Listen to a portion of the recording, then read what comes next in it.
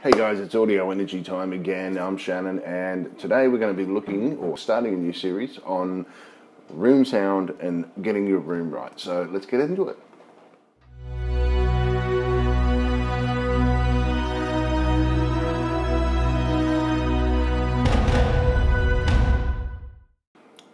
Okay, first of all, before we get into our subject today, just want to say sorry I didn't put one up last week, a video on our thing last week. I do some travelling to Melbourne sometimes. I've got some family down there, and there's a few things going on that I need to sort of keep on track.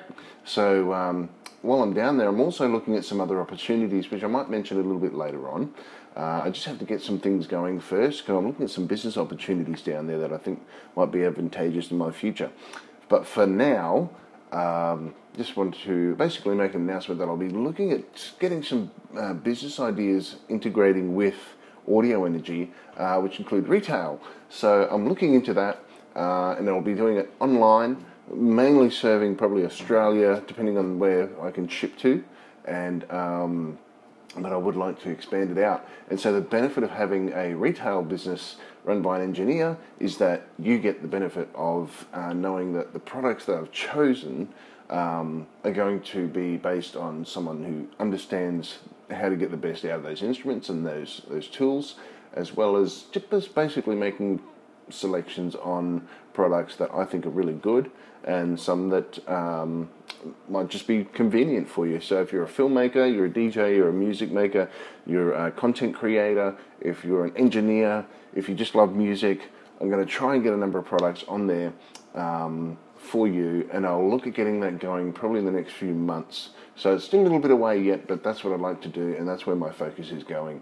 So anyway, let's get into today's subject, and today's subject is basically room types for sound.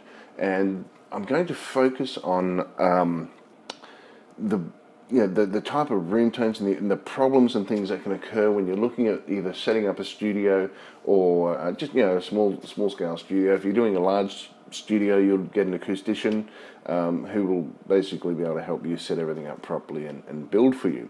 But at the moment, my target is helping all of you who maybe have ideas for a smaller studio or are working in a small room in your house or a medium-sized room in your house, and you got your speakers in there and you've set everything up.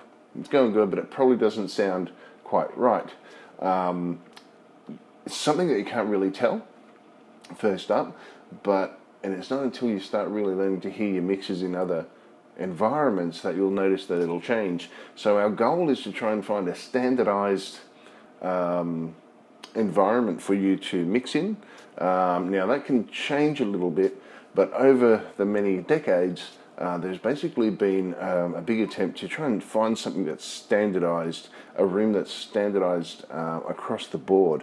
And so the first thing we're going to look at and discuss with that is the room sounds, okay, the types of room. So generally there's your standard room, what they would consider a standard room, and that would basically be a 6.5 by 4.5 by 2.8 meter room that you're working in. Okay, it's a rectangular room. Most rooms are rectangular. If you're working in a bedroom or maybe a medium-sized room, it's most likely going to be rectangular.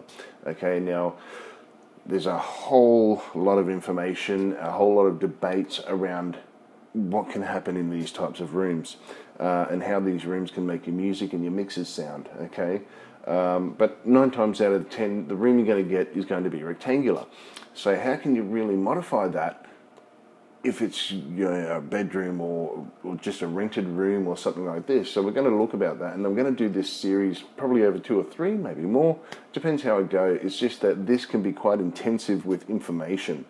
So essentially this whole thing is about minimizing your reflections in your room. Okay, so I've mentioned the standard room, and that's a room that most of us usually work in.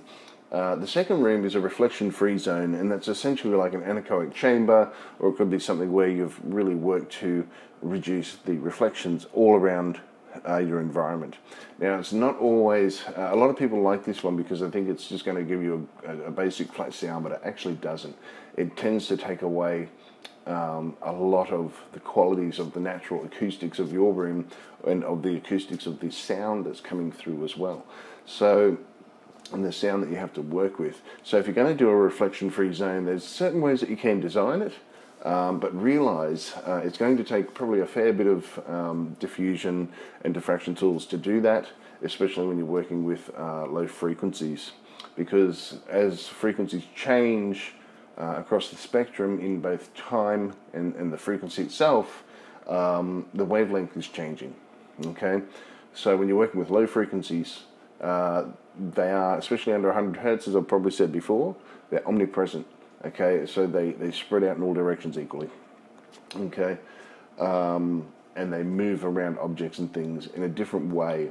So to try and reduce resonances of low frequencies, you need absorption that is quite thick and quite large compared to higher frequencies. Okay, if you had a very low frequency of, say, 10 hertz or 5 hertz or something, you generally have to need to really absorb that. You need up to about a 2 meter thick concrete wall, and then another one outside of that, and some treating qualities in between those walls and things. So you need a lot, and it's essentially impractical to have a wall that size. So there are other ways to do it, but you don't really want to lose too much too quickly. Okay. The other room is a LEDE, which is live end, dead end. Okay. Now, essentially, that means that the front of your room and the area around your monitors and where you're working is very flat and very dead. You want that absorbent and very non-reflective. And as it moves towards the back of the room, you increase the reflective qualities of the room. Okay, this can be done in bedrooms, but you generally need a bit of a longer room, a bit more space to do it effectively. But look, it can be done anywhere. Okay, now some of the problems that have been encountered over the decades while they were doing these things was, there might be the response they get in the room, in the monitoring room we're talking about, might be too flat, it might be too reflective. So there was a couple of different ideas that came up, and the BBC came up with one idea, and I'll share this quickly. Essentially what they did was try to keep, because their problem was it was broadcasting, and broadcasting creates a whole lot of different issues and problems from regular type of recording, studio recording, things like that. So they tried to have a goal where each time they would send, because they had a lot of different places that they would send their production people to do different productions, so they wanted to make sure all the rooms were generally equal. And when they sent their signal out, the person receiving it through the TV or the radio, everyone would pretty much be hearing that equally, because if you had one room where the voice people were doing a broadcast and another room where perhaps a live orchestra was recording the background music, if they were clashing too much and there was too much difference between a good flat response and the nice acoustics of that chamber where the orchestra was, it would really come out quite messy. So they had to try and focus on that. And what they found was they wanted to try and leave the room as natural as possible, but just try and reduce some of the general reflections and reverb within the room, getting it under a certain sound limit, which was usually about 0.4 milliseconds, right? Or, 0.4 milliseconds. That was kind of the ideal that they came up with. They didn't want anything reflecting too much after that, because then it would start to build up other problems. Okay. Along the chain, there was another one that came up, which was called the hybrid room, and that was basically a mixture of anechoic, which is a heavily absorbent, non-reflective room, and they would mix that with the traditional standard room, or the reflective room. But they found that it was very hard to control, and they had to really do a lot of different kind of jagged edges and things to break up the sound and to send the traveling pathways of sound into different directions, and eventually send it into absorption catches, basically called diffusion, where a lot of that energy would just dissipate and go away. So they were trying to maintain the natural reverberant acoustics and have it quite suppressed as well. So they did come up with some ideas for that. It just made it quite difficult and quite expensive. Okay, now, given all this information, what does that mean for your room and my room? Well, it basically means what you want to do is work on a model that essentially reduces the amount of longer reflections, okay? And I'm going to explain that very shortly. So you can use, if you have a carpeted floor, that's pretty good. If you don't have a carpeted floor, then what you would do would be, set up some carpet or some matting around the area that you work. You would keep the speakers off the walls a little bit and maybe put some very mild sort of diffusion behind that. You can even use diffusion on ceilings and things like that as well, and down the side walls. It can just be things as basic as some curtains, because they're material, they can break things up a little bit given their shape and that. And look, we'll get into a lot of that a little bit more later, but for today, I just want to explain how the sound's moving and how it's traveling, okay? So, what we'll do, I'd like to go to the next issue, which we'll discuss, and it's about modes. Now, if you don't know what modes are essentially pathways of sound that allow the sound to travel in all directions, okay? So modes include resonance and points of cancellation within a room. So essentially when you have a speaker and it's sending out music, okay, that music is, the further it has to travel, the broader it's getting, especially depending on the frequencies. If it's a higher frequency, over a short amount of time, you're going to start to lose some of that higher, sharper quality. Okay, if it's a lower sound, it's going to travel further and take a little bit longer to dissipate with the energy that it's dissipating at. And so you're going to get a little bit of a change in the quality of sound from listening at 1 meter away from your speakers compared to 3 meters away from your speakers at the back of the room. Okay, so let's get into this a little bit. I've just got some notes here I'll explain to you. So if the source, let's see, so the pathways of sound travel in all directions. If the source is then interrupted, some energy is dissipated and trapped and in repetitive pathways of the standing waves, and their associated resonances are called eigentones, okay, which is the room's own frequencies, the frequencies of that sound created by the room, okay, which are natural room resonant frequencies. Okay, so what does all that mean? Essentially, the sound, as I mentioned before, is traveling in specific directions, okay? And as all that sound is traveling in directions, it'll hit surfaces and start to reflect back, okay? As it's reflecting back, once it's reflected off those surfaces and is reflecting back, it then is resonating from the room's natural resonances given the surface of your walls.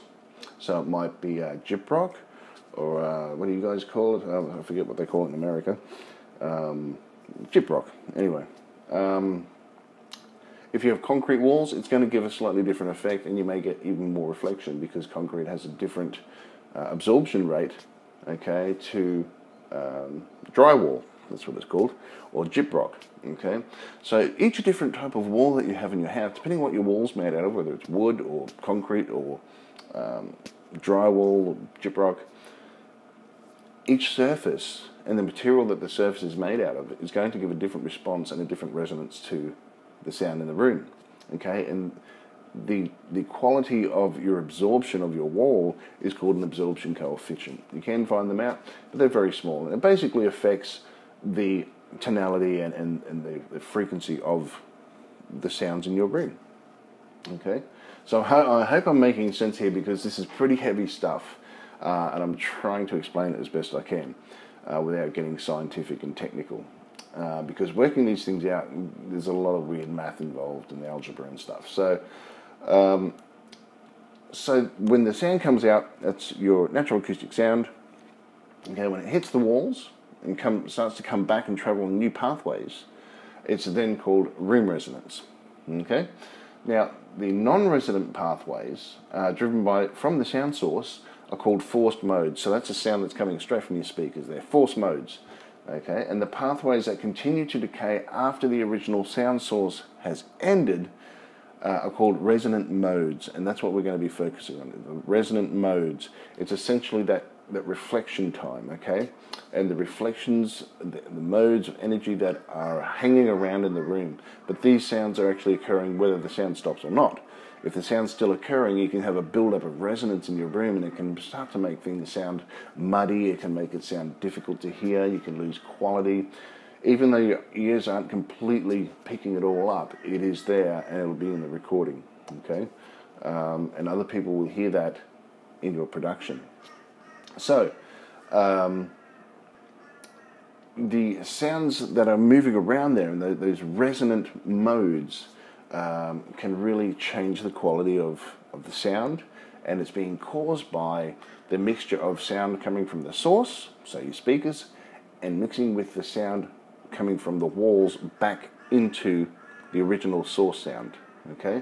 And so they're mixing together, and at certain frequencies you'll get, and it's usually towards the center of the room, maybe the sort of just behind the center of the room, about that area, you'll have a peak of resonance in that area, okay? And that can discolor your mix and make things sound a bit awkward. So the way to do it is, this is why we treat rooms, is because if you're in a normal reflective room, you would get a little bit of reverb time that you would start to notice, and you would also get you get the fall off, you get the resonance, the resonant modes and things like that, and it would all mix together and make a room sound like crap, and make your mix especially sound like crap. So you want to be able to hear while you're monitoring without headphones, because that gets rid of all those room modes. You're going directly into the ear. It's binaural. So you want to make sure that the sound in your room that you're generating and the reflective sound, because it's okay to have some reflective sound, it's just got to mix well. And so the target is, especially with like the hybrid room, and this is what we want to start looking at, the purpose of the hybrid room and all the angled walls and all that sort of thing, and you'll see this in a lot of studios. I'll put up some pictures here. You will see this, and the reason they do that is to basically send the reflections and the pathway reflections everywhere but your ears, okay? So that way you're hearing the direct source, and any other reflections are directed away from your ears and eventually off to an area of absorption and diffusion within the room, okay? So what can cause these things? Okay, when sound travels from your speakers, the sound is moving in every direction, as we said before, and it can move around the corners of your studio monitors, your speakers, the equipment on your desk, if they have hard edges and things like that, the monitoring equipment, the console, your body itself. You might have cupboards in the back. You might have some other instruments, as you can see behind me. I mean, that wouldn't change it too much, but it would be more things within the immediate environment. And the sound is traveling around, and as soon as say if it travels across the front of your speakers, once it gets to the edge, and you've got a hard edge on that, it would actually have to increase in speed and move away at a faster rate. And that way you're starting to have phase problems, very mild, very fine ones, but eventually you'll have phase problems. You'll have with your monitoring, and you'll also have problems with the way the sound is directing itself around the room. So, and these are noticeable too, by the way. So, what we're going to do is have a look here. Now, when we're talking about a normal rectangular room, you have modes, as I said before. So the resonant modes in a rectangular room are axial, so they are sounds that are coming off the four surfaces of your walls and then travel to the ceiling. Now there's two other types, don't really need to worry about them. One is tangential and the other is oblique. Okay, oblique is where it's coming off all six surfaces all around, like if you're using surround sound and you're in a surround sound environment, then the sound will be definitely be traveling off all four walls, floors, ceilings, everything, chairs. And so as the sound is moving across all this equipment within your room, it's going to be diffracted. So it's going to break up, it's going to change, and the waveforms traveling across the room are changing. So you might end up with more problematic areas within your room. This is what it all boils down to. And eventually, you're going to have a really, really problematic mix. So that's it for today. I'm going to talk about that because this is all stuff getting pretty heavy. I'm going to do another lesson on this next week, if time permitting. And we'll start working through this. And I want to start looking at ways to get your room sounding better and how you can do this reasonably cheaply, or quite cheaply compared to a professional studio especially. And you'll find that when you start to place everything the right spot, and when you have ways of breaking that audio up, you're going to get a better sound from your monitors, from your room, and you'll be able to get a better mix and really start to perhaps feel the way that the mixes should be sounding and should be moving around. Okay, so I hope that helps. A lot of this information that I've been talking about today comes from a book called Recording Studios. I think it's Building Recording Studios. I can put it up, a picture of it here. And there we are, that's it. And that's the book there. And so I hope you've found this one helpful. I thought I'd do something a little bit different so we're not doing screenshots all the time every week. And I'm going to follow on with this a little bit more and just start talking about room modes and room changes and setting up your room. So hope this has been great. Hope it's been helpful. Please subscribe to my channel. It's good to see you again, and I'll see you next time. Thank you.